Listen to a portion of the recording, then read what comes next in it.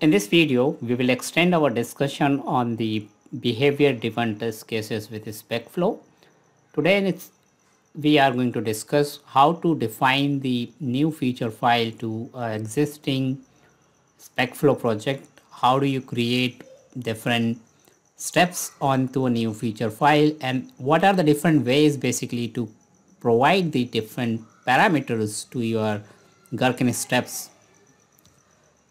This is my existing SpecFlow project, which I would like to use for this demonstration. To create a new feature file, I can simply right click on this feature folder within my project and click on the add new item. That will give me the option to select the type of new item I would like to add.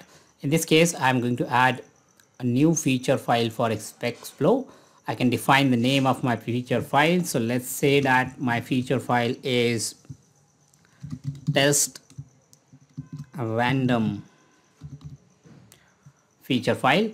I'll click add, and that will be added to my feature container or feature folder.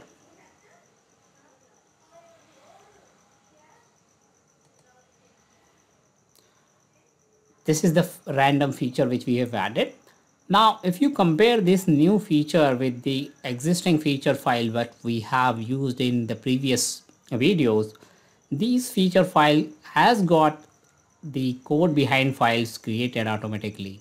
Whereas the new feature which we have added, these does not contain any code behind file. So this code behind files are auto-generated code behind files. So let's say this is my feature file which has been already created. Now if I compile this feature file or this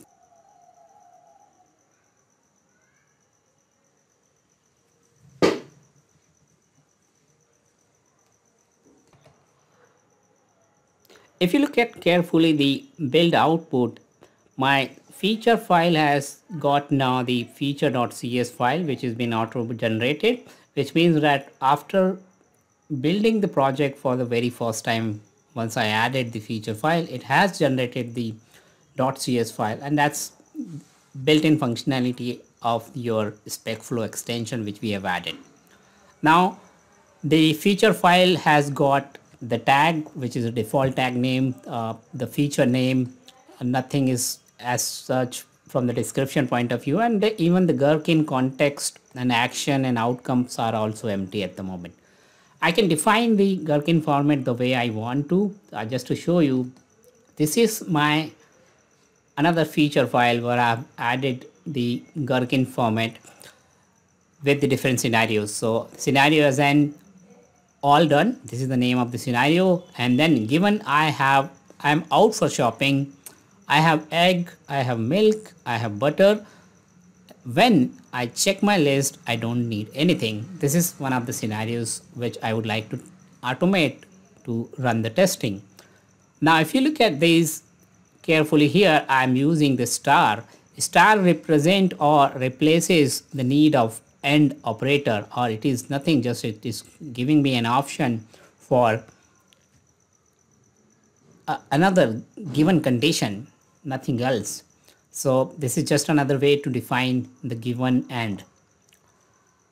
Another scenario on the same feature file, you have the account balance given, then and all, right?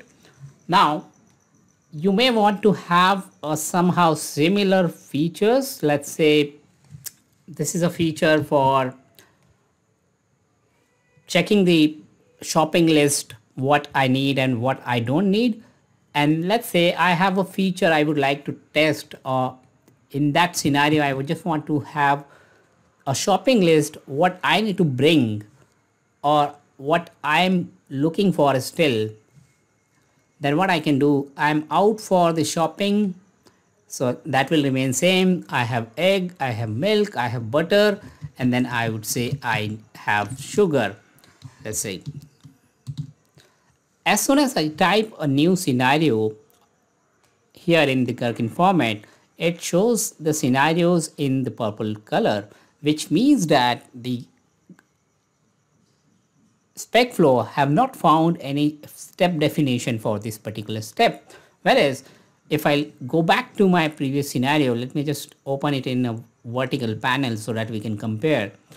Here it's all showing in a white text, which means that scenarios for all of these are already defined. I can simply go to the definition and verify what is that particular scenario talks about in terms of the implementation. This is the implementation for each and every scenario. As of now, we do not have any implementation. That is why by default it is throwing in throw new exception. But if I have to decorate or define in terms of defining this step, in this scenario all my steps are defined, whereas in this scenario only this particular text is showing in a purple color, which means that I have to define this step for this line. And why not for this? The reason for that is because as I am writing the exact same Gherkin syntax, so it is going to use the same step definition implementation what it has been written for the other scenario, which means that you cannot have a duplicated scenario with a two different step definition. A step definition cannot be duplicated. A scenario features a Gherkin syntax can be duplicated, but the step definition within that it cannot be duplicated. In case if you need to, then you have to make some modification to your Gherkin text what you are trying to write. So let me add a new syntax here like we have done in our previous demonstration. I can click on define step and that will define the step for all my remaining part which is not been added to the step definition. You can see that I cannot simply, there are two options like we mentioned previously as well. I can copy to clipboard and add to existing step definition file, or I can click on create and that will create the step definition under this particular file. So let me just copy that rather than creating a new scenario. So what I'm going to do is I will add my step definition here. And as soon as I do that, that should reflect the changes to my Gherkin syntax. As you can see, the definitions are reflected and the text color has been changed now. Now, coming back to the point, the option wherein how do we pass the step data to the scenarios. So the option here is we have 4 to 5 different options to pass the parameters or pass the data. First option, as Gherkin is already been, or this SpecFlow is already determined the number values as in parameters to your test case, and it provides when it generates the step definition, it sense that this could be a parameterized value, and this is how according to this it generates the value. Let me show you that if I click on the step definition, those step is already been defined. I'm getting the message here. So let me go to the step here. My account balance is of this. You can see that my account balance is of pound sign and then there is a asterisk sign, which means that this is going to be a variable value. So this is option number 1. You can pass the value as in any numeric value and then it will be automatically checked. But what if I would like to pass a value as an end, and then I want to say if it is not Sunday. So let's say I would like to check a specific text value. Then what I can do is I can pass the text value as in single quote or double quote to make this value text value as in configurable or parameterized. So let me add that and I'll show you the definition. You can see that the value itself is basically reflecting as in parameter. So I can copy to clipboard, I can go to the definition and modify my step definition or update my step definition like this. If it is not, let's say day, let's call it as in day. So this is option number 2. You are passing numeric, you are passing as in a string. Let's verify that. It's been verified and we have got a successful step defined. Now the next option what we could have is we may have a requirement to, let's say, we can say that in double quotes just to show you, not Saturday, let's say. Okay, so now if you look at, I have one step defined with the single quote, one step defined with the double quotes. Even though the step definition is the step text are same, if it is not, but the way we are passing the parameters, one in single quote, one in double quotes, because of that it requires to have a two different step definition, because the way step definition will be decorated for those variables, one will be decorated with the single quotes and the other one will be decorated with the double quotes, and that is how we have to define the value. You cannot have the same text defined or the same step definition used for single quotes and double quotes. That is the point to remember. Now let's say, so I'm defining the step as in, then my account balance should have this much, and that is after paying my bills worth this and this. Let me just add a step.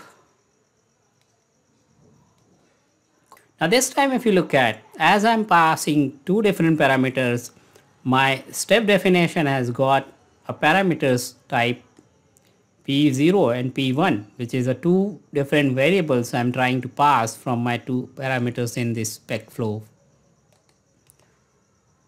Again, if I compile, it will work fine. Next, I could have a scenario, something like this. Let's say I would like to add employees records to the database. This is my scenario. Given I have a connectivity to the backend database, which is the employee DB, I should say, available, and employee list to insert, and this is my list of employees which I would like to insert. So these are my employee columns or the configuration values.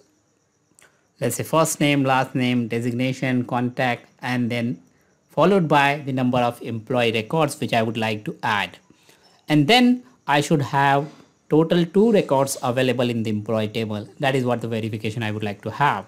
So in total I have 3 different steps which I have defined in this Gherkin format. So what I'm trying to explain here is we can define these single quotes what we have discussed in the previous example, as well as in this particular case I'm passing a complex object to my Gherkin syntax.